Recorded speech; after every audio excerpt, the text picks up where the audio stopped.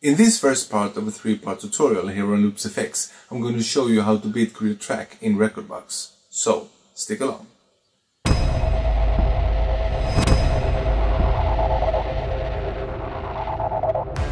Tjena players, and welcome back to another episode of LoopsFX. My name is BERGWALL, or BERGWALL as we say in Sweden, and today I'm going to give you a real treat, something a couple of you viewers have requested.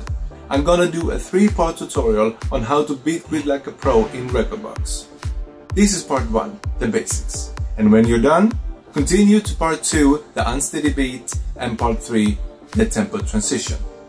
Here in part 1, the basics, I'm going to show you how to beat grid a track like you never beat gridded before. I'm going to walk through the preferences and the necessary buttons to align that beat grid to the tempo of the track. But before we start, don't forget to hit that subscribe button and the bell as well if you want to be reminded every time we post a new video. And if you like this episode, please give it a thumbs up.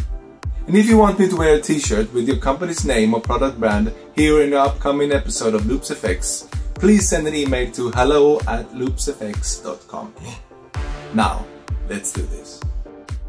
So, in order to make the best beat grid, you have to switch to export mode, because in performance mode, the waveform is so much smaller, so you don't get an accurate result. And let's look at the preferences before we start.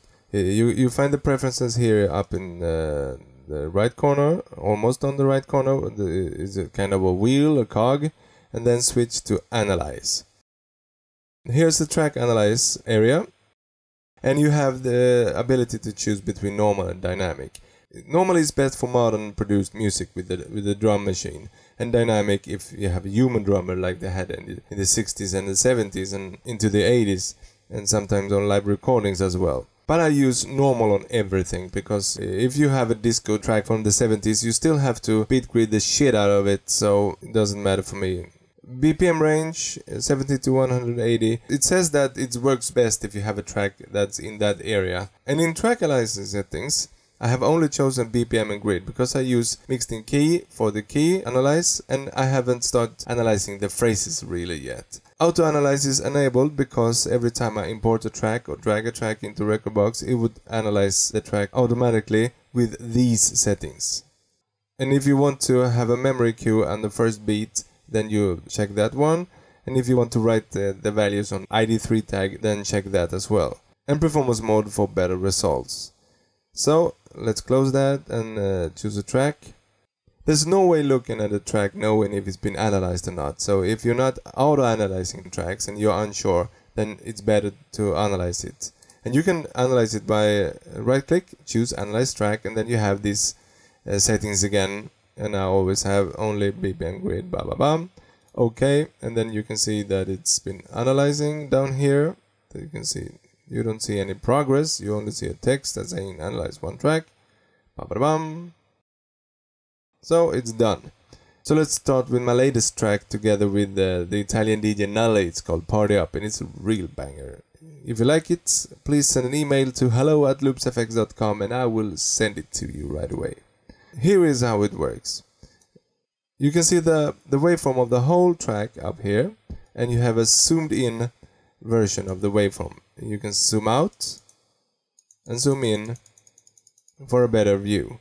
If you don't have this palette, that might be hidden here. You can always zoom in and out with the mouse wheel, and I think it works on every mouse. Let's switch to the grid area.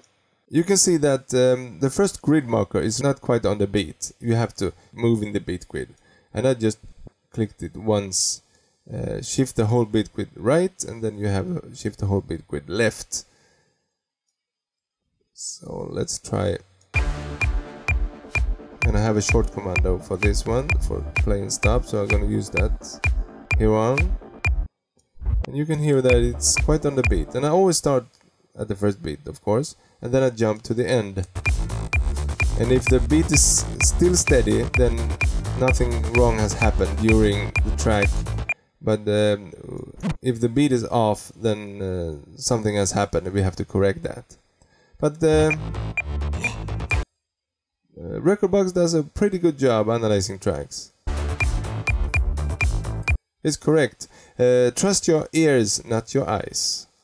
And when it's done, just press the lock to lock the beat grid. Now the beat grid won't change. It will stay there. So let's see if we can find a track that needs a little more attention.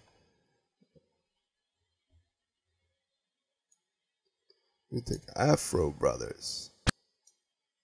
Perhaps. Just by zooming in, you can see now that the first beat grid is to the right of the attack of the beat. So let's choose this one to move it so it aligns with the right line. I always put the right line. You can see that it's in the middle. Always should put that one on the beat and then adjust the markers. So let's start. Totally different genre. So go to the end.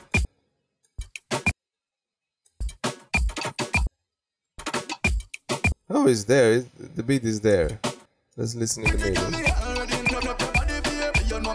Yeah, the beat is there. So lock it. It's done. Let's take another one just to find a track that needs more attention. Take Dollar Life, Higher Than the Sun. The first marker is good. They have really lowered the tempo here. It has to be corrected.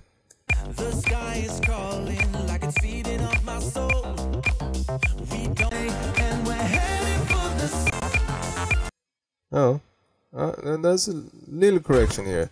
You can see that it's correct here. We always look at the beat, bass drum, not the snare drum, because the snare drum could be off to get a better feeling.